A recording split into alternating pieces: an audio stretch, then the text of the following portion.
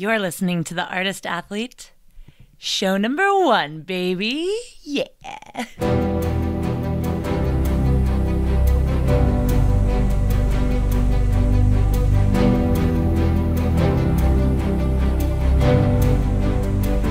I'm Shannon McKenna, and I am the host of the Artist Athlete podcast. This podcast is dedicated to circus. It is a resource for those working in the industry to share our stories, viewpoints, and information, and a place for outsiders to get a sneak peek into our world. My first guest is acrobatic and aerial rigger Brett Copes. Brett's company, Fight or Flight Entertainment, has rigged for stunts, circus productions, individual performers, and troops of all sizes in the U.S. and internationally. He was the head rigger of 7 circus festivals, rigged for Cirque du Soleil, Marvel Universe Live, Cavalia, and has recently worked as the acrobatic rigging project manager for the Helene Fischer Tour with 45 Degrees. He is the new owner of The Space, a stunt and aerial arts studio in Atlanta, Georgia, where he spends his free time being one of my favorite drinking buddies. Brett, welcome to the show. I can see you trying not to look at the laptop. Yeah, I'm not looking at you. Don't look at the question. We've only got one microphone, so our heads are huddled close together. Yes, very romantic. All right, go on. So, give me, I'm ready. All right. Give me what you got. So, are you aware that there's a group on Facebook? It's called the the Safety and Aerial Arts group. Yeah. Have you heard of it? Yes, I've heard Maybe of you're it. vaguely aware that it exists. There's about 15,000 people who are subscribed to it. Sure. When I decided that you were allowed on my show, I posted some questions on there to ask what people would want to know from a professional rigger such as yourself. And the number one question everyone wanted to know, and this was the first question I was going to ask you anyway, is what is the most unsafe thing you have ever seen in your entire life? Oh, geez. That's, yeah, I'd have to think. Well, I would hate to make you do something like that.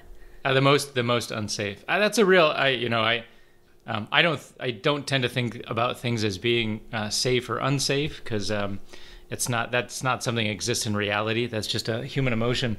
So, but what I will do is kind of take a look at what risks are available and what risks aren't as available and try to work it out. I think I did this job. I mean, I've been to Ecuador and I've been to South America, and there's always some really weird stuff. But we had this rigger in Ecuador who was just an old school circus rigger and was terrible.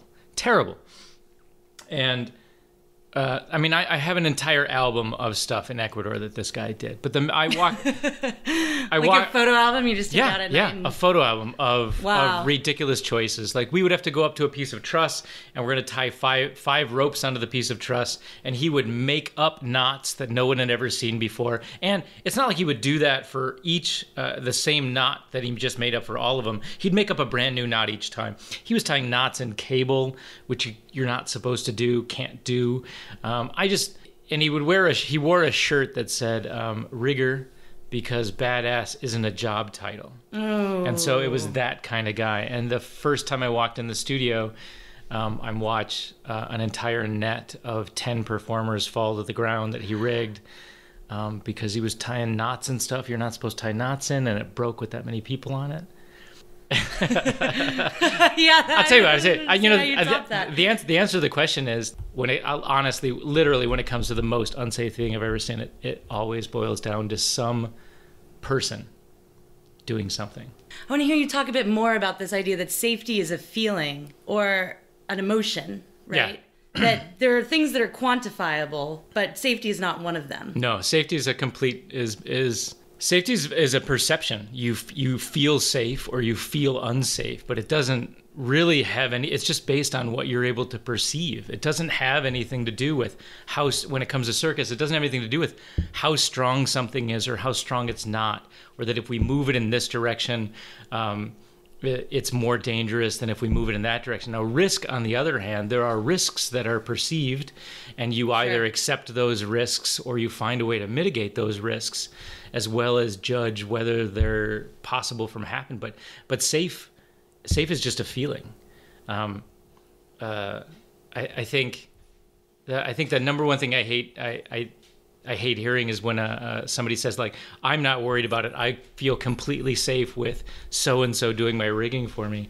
That's not a quantifiable thing. I can't figure out whether that's a good thing or a bad thing.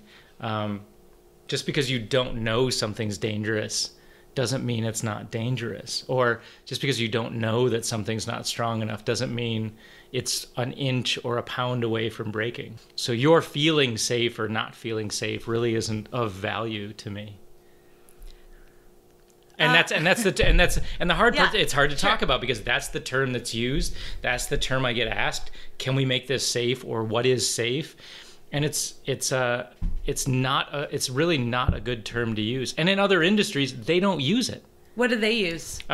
We no longer use, like, safety factor was something that was used for a long time, and now they're taking... Can you explain what safety factor is? Safety factor is how much stronger is something than what you're expected to put a load on it. So you're going to put 100 pounds on something and it holds 200 pounds, it's a safety factor.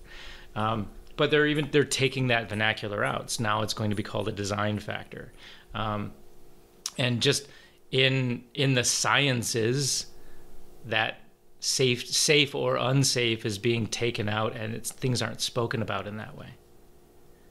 Do they say to a risk factor, or what is the... Yeah, one of the things that's different about the United States than everywhere else is that unless you work for a really high-level company, like if we go to Europe or we go to England, England's in Europe. If we go to Europe...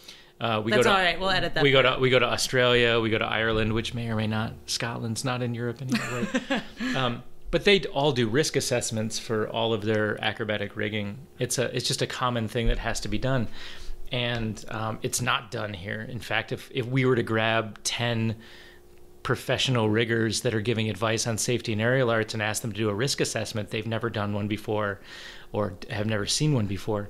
But it's a formal thing that does exist, and other industries do it, where you list the risks that are perceivable, you kind of rank them as to which ones you think could actually possibly happen, what is the likelihood of them happening, and then you start to make a list of like, well, what can we do to reduce these risks? And sometimes it's just simple things. Like having lights turned on is one that could reduces a lot of risk, or and it's odd. I think it's odd in showbiz in the United States because they do it for pyrotechnics. Yeah. And the lighting company will do it for the rigging of the lights, and these other parts of the industry that have progressed a little bit further than the human hanging side. Like, they're doing this work. They're doing this kind of risk assessment. But, I mean, outside of the big Montreal companies, I've never seen a United States company that flies people do a risk assessment. Now, it doesn't mean they're not doing it, but I haven't seen it. It hasn't been presented to me. And anytime we bring it up on my side, it seems to be something that's no one's really prepared to participate in. Do you think that's something that studio owners or performing aerialists who are independently contracted should make as part of their practices, to do a risk assessment themselves or bring in a rigger to do so? We're already doing kind of like an informal risk assessment where it looks like if that's not strong enough, I could fall and get hurt, right? That's a risk assessment. If it's not strong enough, I could fall. Doesn't sound like a very scientific risk assessment. Right, but that's exactly what it is. You observe. Sure. You observe, you document, and then you assess. That's all it is. You make a list of everything you think can go wrong. You figure out which ones are more likely than others. And then what are some ways that you can make them better? Because, if your goal is to not have anyone fall, the best way to do that is to never leave the ground. Once you leave the ground, your ability to not have anyone fall, almost evaporates. So now it's just a matter of, if you want to use safety, it's a degree of safety. It's a degree of risk reduction, right? You can't eliminate all the risks. The risk is gravity will interact on the object and it could fall. So it's just a matter of risk reduction, and some of it's more helpful than others. With not reducing the risk at all isn't helpful. Sometimes the risk reduction can be very simple. Can we make it better?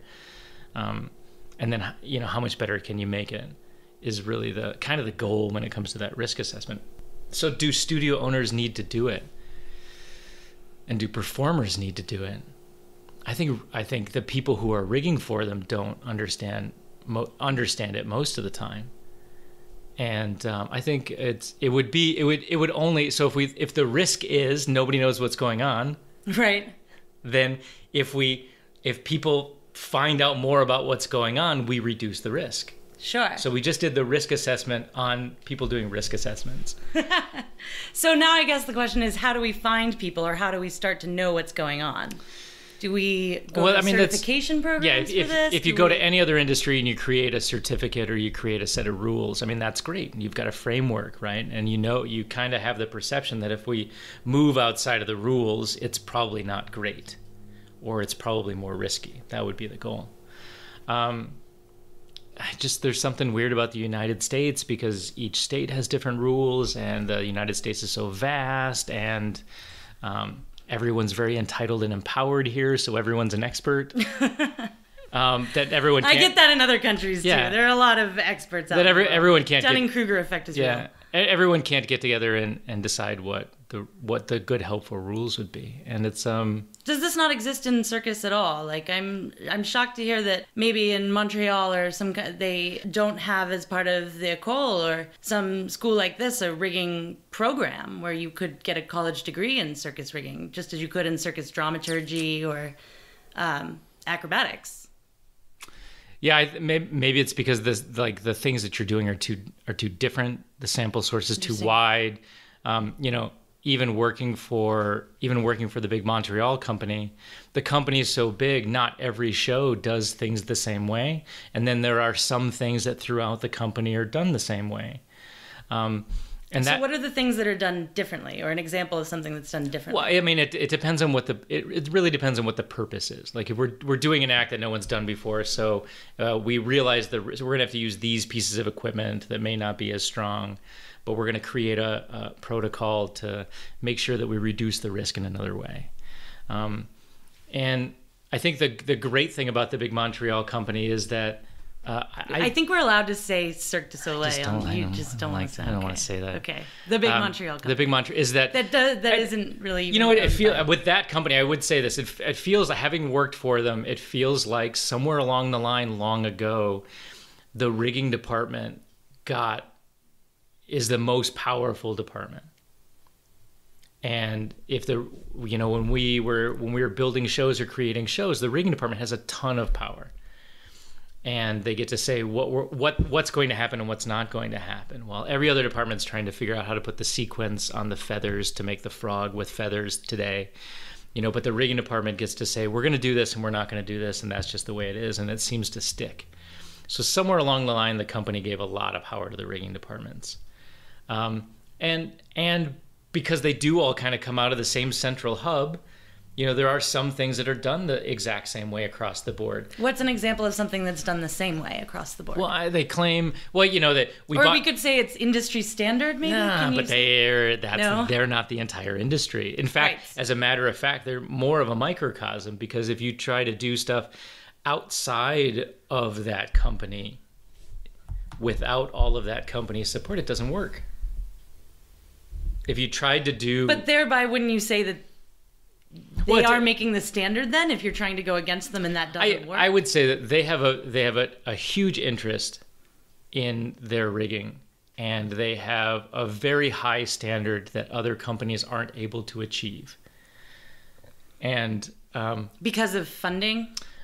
I think it's just, I don't think it's a money thing. It's just a philosophy thing. Interesting. So you're saying companies aren't able to achieve the same quality? They're not able to put a show to, because they don't prioritize it? Maybe they don't prioritize it. The focus goes elsewhere. Money could be a concern. Time is usually the deal, that they don't spend the amount of time on things that company would.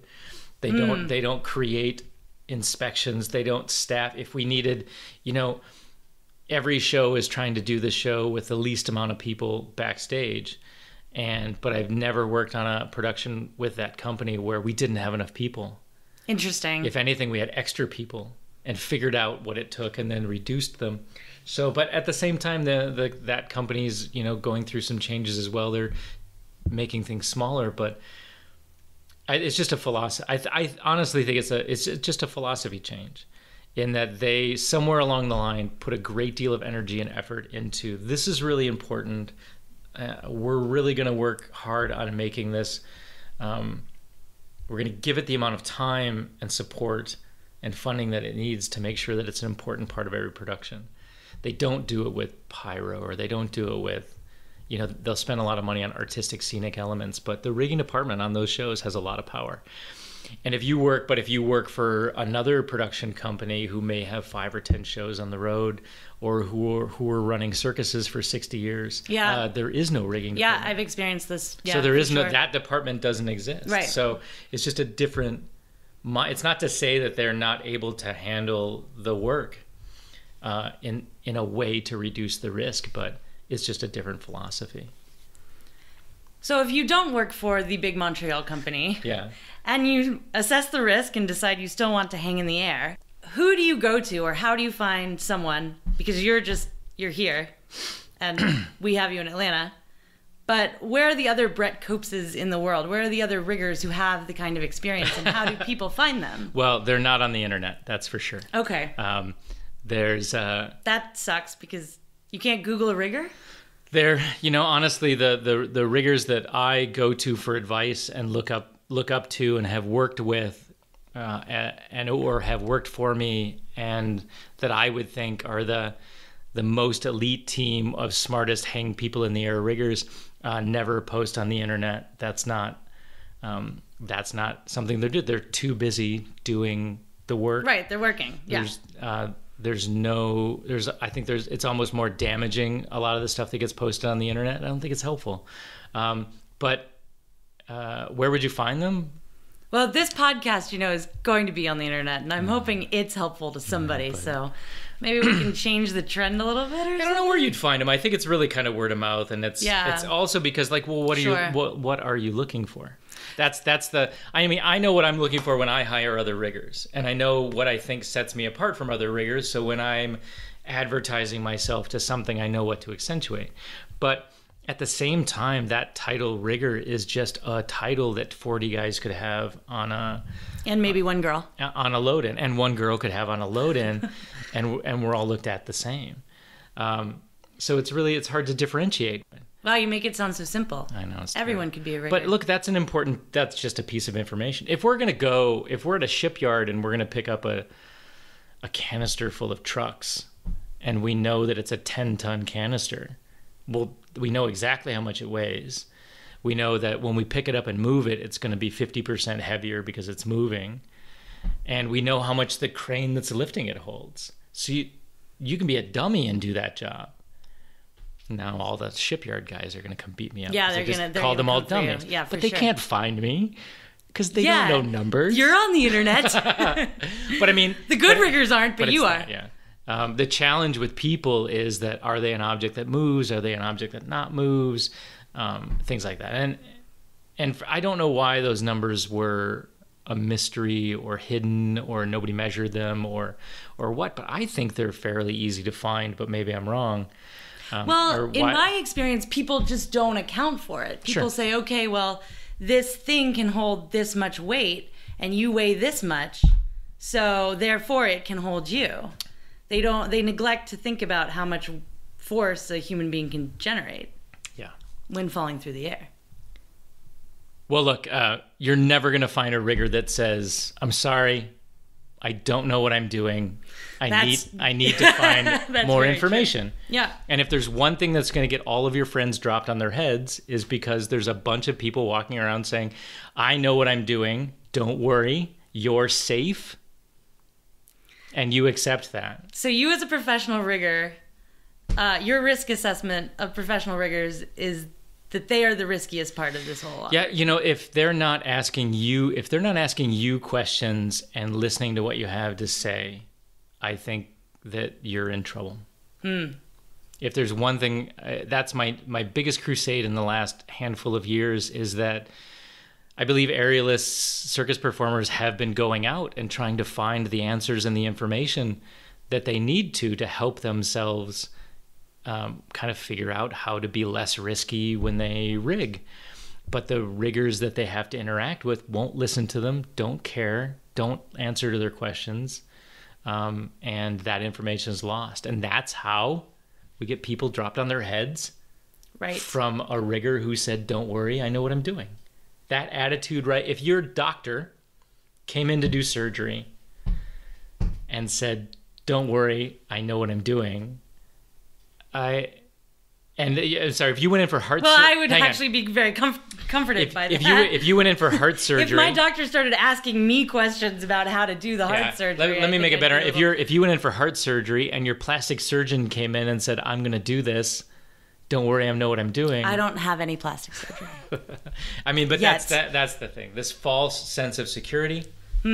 False sense of security, and the people who aren't being a student of it, who don't realize that they don't know what they don't know, are putting people in danger. Yeah, it's funny. It's like in the situation you pose, which I think is accurate.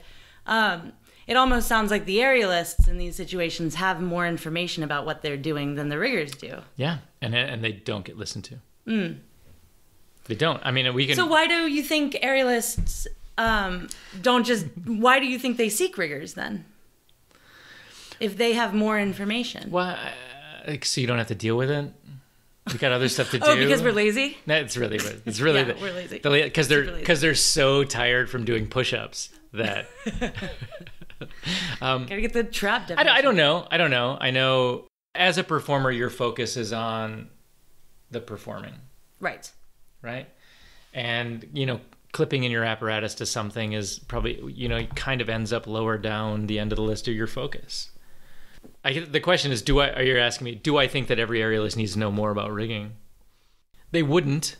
What? They wouldn't if the riggers knew more to help them. And don't forget, just remember this. The conversation we're having didn't exist 20 years ago. Because there were no podcasts. Oh, that's true. That's exactly why. No, because there were no riggers. And actually... there were no riggers 20 years ago. No, I mean, there were no circus riggers. Performers would rig their own equipment. If you go to the circus now, there's no riggers. Actually, outside of the big Montreal companies, I challenge you to find a touring show that has flying performers that even has a rigging department.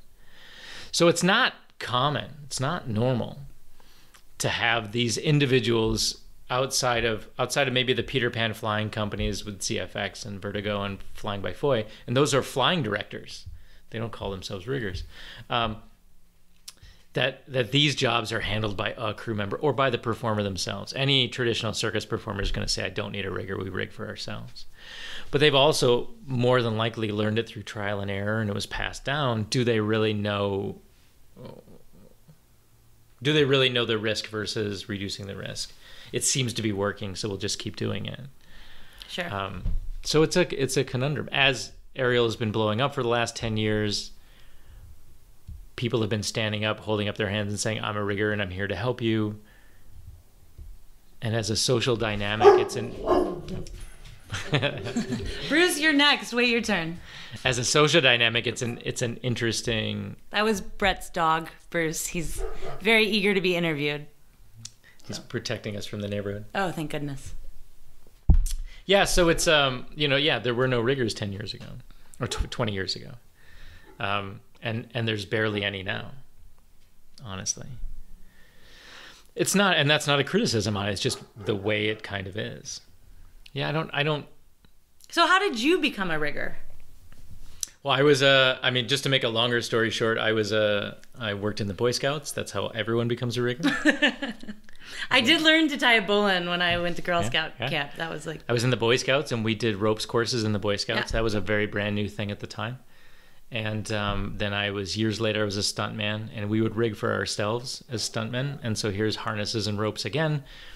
And I did some rock climbing wall stuff. And then I was a performer for almost 20 years, 15 years. And then when I decided to shift away from performing and try to find and what am I going to do now, I started to gravitate toward rigging. I didn't get there right away, but I started working at different scene shops and on different productions, and through about a 10-year progression, I learned quite a bit more. I ended up being the head rigger on the last show I performed in as a circus performer, and then I got a job with Cirque du Soleil. And since I got that job, with Cirque du Soleil, I haven't done anything else other than just rigging for people. But I'm also a student of it. I feel like I came to it late. I could have just been a rigger for Cirque forever on a show. Sure. But I was really interested in learning more about it and doing more and participating in more shows and individual performers, and kind of got really, really deep into it. And I still do. I still go to trainings, and I still go to workshops, and I will take everybody else's workshops. I'm going to a pretty significant training 2 weeks from now to learn more. So I kind of became a student of it, almost none of which is required for the job of being an acrobatic rigger. Right, because there's no like continuing rigging education. I don't need to know. That. Yeah, I don't need to know all of these things no one's to have test a job. Or keep those hours. What if someone wanted to go to, maybe not get a certification, but just go to a rigging workshop? Can you recommend any, or what do you consider like the best of the best? I'm sure they'll send you some money if you plug them. So. No, I think there's a real. If somebody wants to be like a circus rigger, or acrobatic rigger, mm-hmm. None of them are really like, take that workshop and you'll understand. Sure, but what do you think a good introductory workshop would be, or something? That's a real hard one. I think.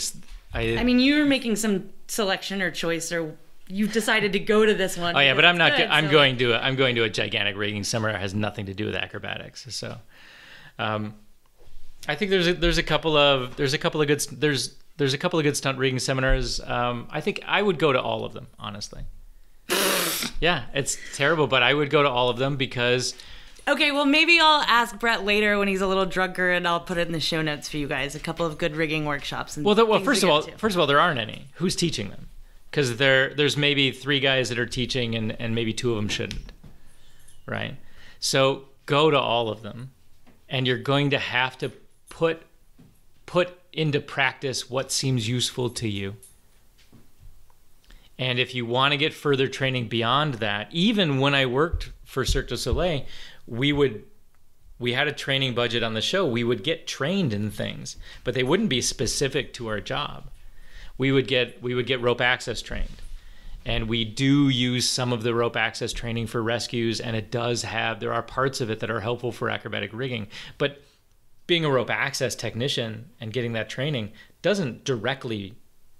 Can you talk about what a rope access technician is real quick? Rope access is an industrial working. So you're on a rope on the side of a building, being supported by a rope, and with a backup as another rope. So your window washers are rope access technicians, oil refineries, people who paint things, and people who rescue injured people out of canyons in the mountains are rope access technicians. They're doing things with rope and lifting people.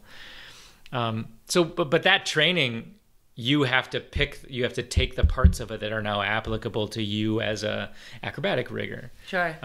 Same thing. We'll do industrial fall protection training, stopping people from falling off of I-beams on a workplace. And we have to know that stuff to do some of the work that we do, but some of it also does apply, or it's similar. You're stopping a human being from falling, but you kind of have to go through it and pick, well, what parts of this are applicable to what it is I'm doing. So that's I wish I could give you a simple answer of take this workshop, take that workshop, take that training. And I can. Vertigo Flying Effects does something called Top Flight Academy. They used to be Hall & Associates Flying Effects, and then they were just Flying Effects for a while. And that happens once a year. They get, whether they know it or not, they get a lot of people to come to their workshop because I send them. Bruce and I think it's one of the best sit-down book learning stuff, but it's mostly Peter Pan flying. But some of it's very similar. But I really like Top Flight Academy. I trained with Keir Beck, who's a stunt rigger out of Australia. I think he's a smart guy. He's on the right track, approaches the material in a good way. And then honestly, just take everyone's. If there's somebody offering a rigging workshop, take it. I think, and then you'll have to figure out what parts of it apply to you and what don't. Sure. Okay, last question. Also from the Safety and Aerial Arts Forum. Oh, geez. So they wanted to know the The question was, what is the sturdiest shopping cart to use as an apparatus? Oh, wow. Right? Yeah, it was a good question, I thought. I want more questions like that. Yeah, it was a good one. So obviously you can't hang from a shopping cart in the air. That's not true. You can hang from anything you want to hang from. Right, provided you do a risk assessment ahead of time and determine if you're worried it's going to safe or not. If you hang from it and it doesn't fall, it must be fine. If your goal is to just be held up in the air. Sure. Yeah, I like this. I like the shopping cart thing. I would say, I'm partial to the Ralph's on Van Nuys Boulevard in Burbank, California. I think they have the best and sturdiest shopping carts. Okay, great. So anyone who's going to do an aerial shopping cart act, the Ralph's on Burbank. Yeah. All right. Well, an interesting thing about the question is, my response to that would be, well, let's just get the shopping cart and break it and find out how strong it is.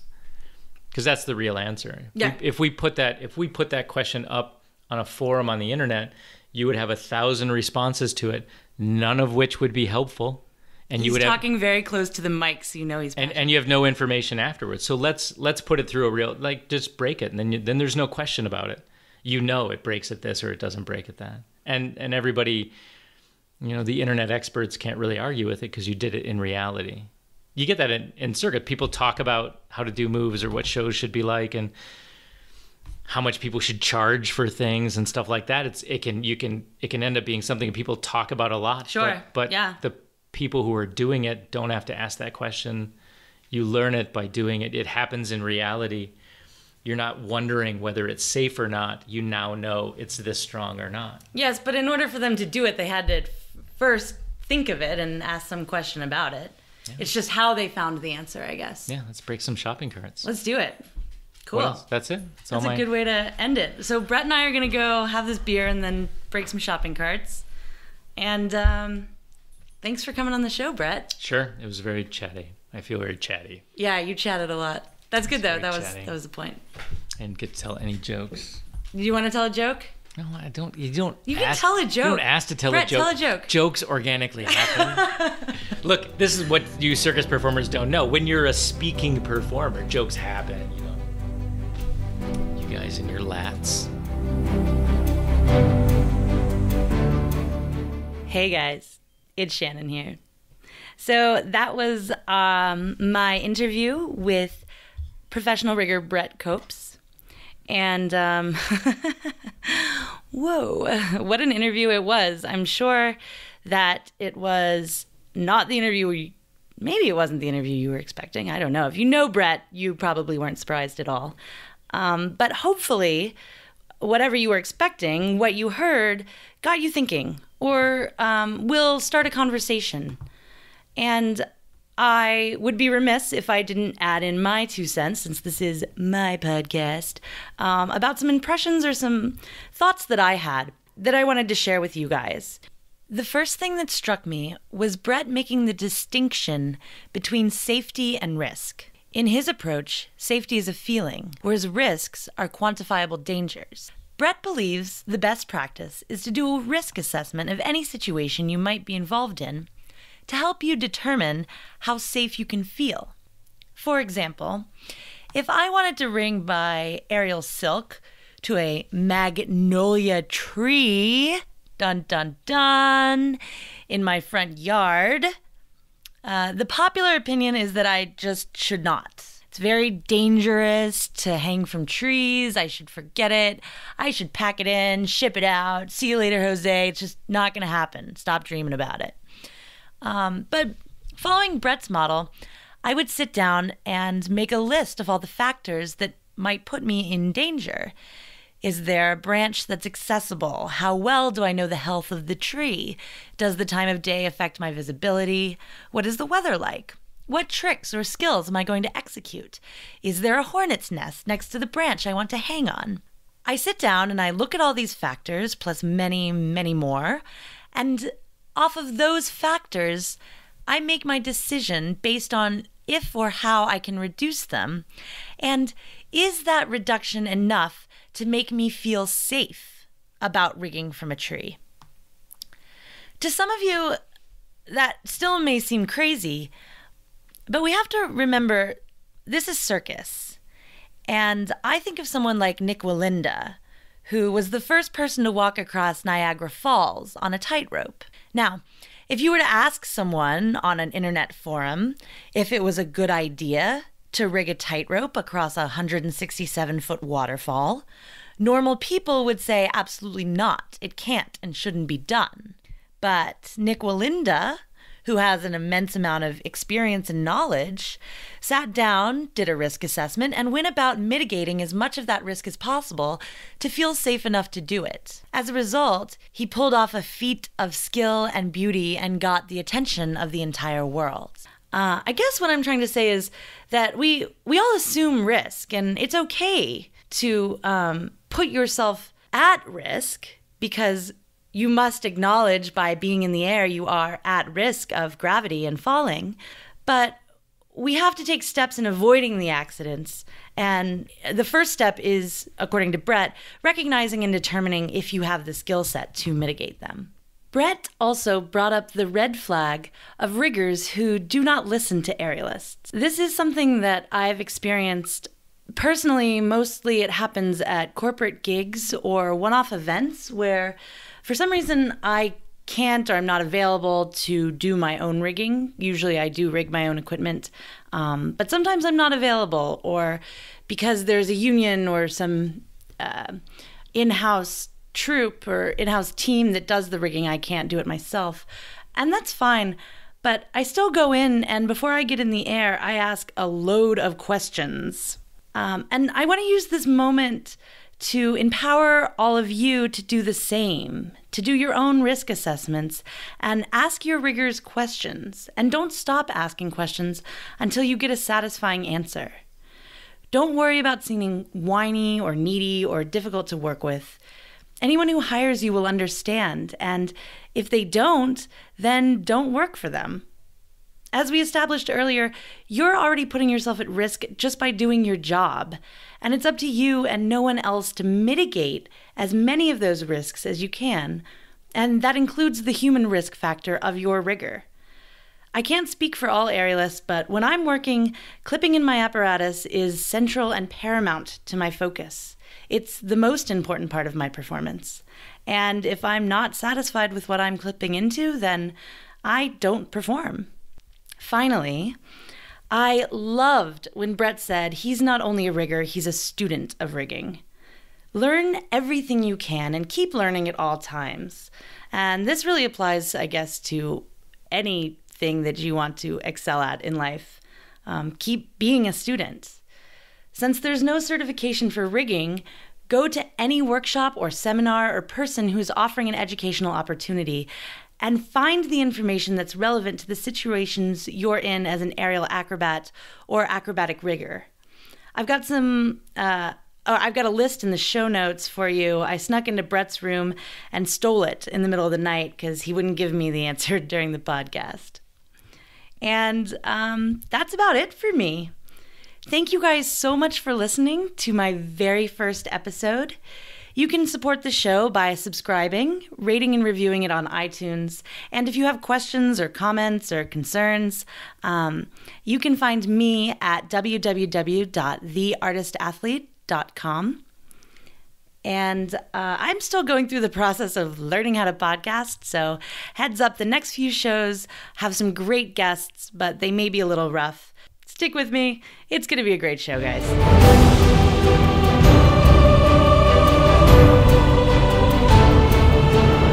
First question is from the safety. Wait, what is the name of the podcast? No, I'm going to do all that before.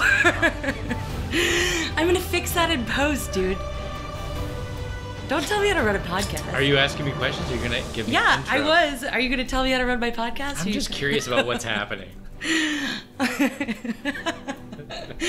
This is going to be terrible. You're so fired. This is awful.